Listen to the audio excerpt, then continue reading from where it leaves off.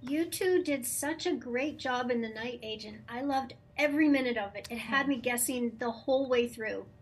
Thank you very much. Thank you so much. Gabriel, your character Peter has a lot of physical scenes where he's running through the woods, fighting bad guys. How much of that did you do yourself?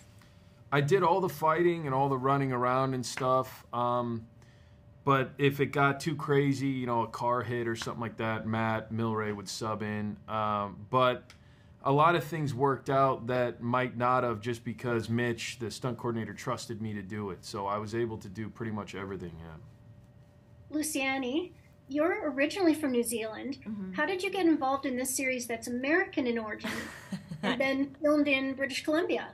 It's very confusing, the whole thing. Like, what's going on? I just did a self-tape. I was in a New Zealand lockdown and we weren't allowed to go to each other's houses, and I somehow persuaded my friend, who's amazing, Jared, to sneak into my house and read for me. And You just said he broke the law and you gave his name? yeah, not so many Jareds. And he's my friend, and I follow him on Instagram. You can find. But it's not like breaking the law. No, I know. It's done. But it was crazy because in the scene, had her shouting and everything, but I was so like paranoid that like the neighbors could hear, and also I'm putting on an American accent. It just sounded strange, so I played it quite. I was trying to be quiet, and it's funny when I met with the writers, they were like, "You played it so grounded," and I was like, "That's because I was trying to be quiet." And then booked the job after a couple more auditions, and then I'm here now.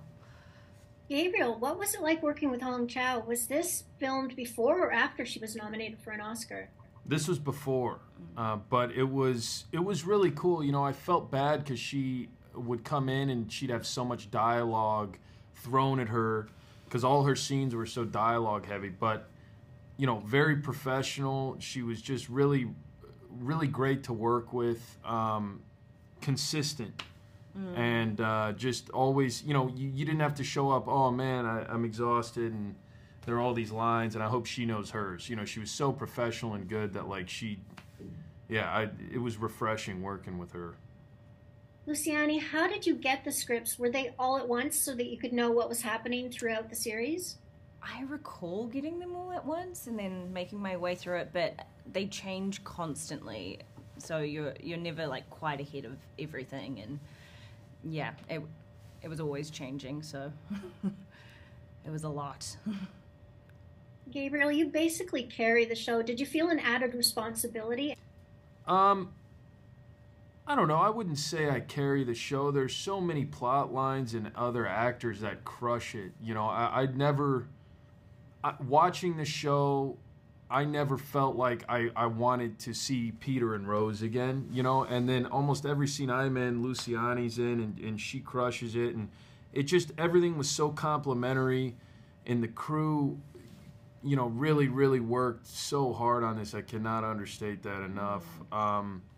So it never felt like I was the person that, the show, I'm the guy, I'm the night agent. It always felt like a group effort. But it is nice, to see how people are responding to the show and know that it was an immense effort on so many people's, parts. So that's cool for me. And Luciani, like Gabriel said, your character is key to this show. What did you enjoy most about playing her? I liked how good at lying she was, because I'm so bad at lying. Like, all my friends are like, you need to... But yeah, she just somehow comes up with these crazy, crazy lies about her dead cat and her crazy ex-boyfriend and, a sister whose boyfriend's gone missing. Like, I think that's such a skill, and for someone who's an actor, I should probably be good at that. But yeah, that was... Yeah. Work on that in your real life. Never know when you need to lie. I never know.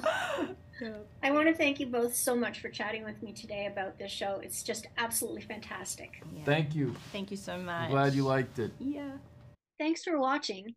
If you're new here, or if you're returning but you haven't hit that subscribe button yet, Tap it now, plus the notification bell in the top right-hand corner, because I've got a lot of new celebrity interviews coming up and I don't want you to miss out on any of them.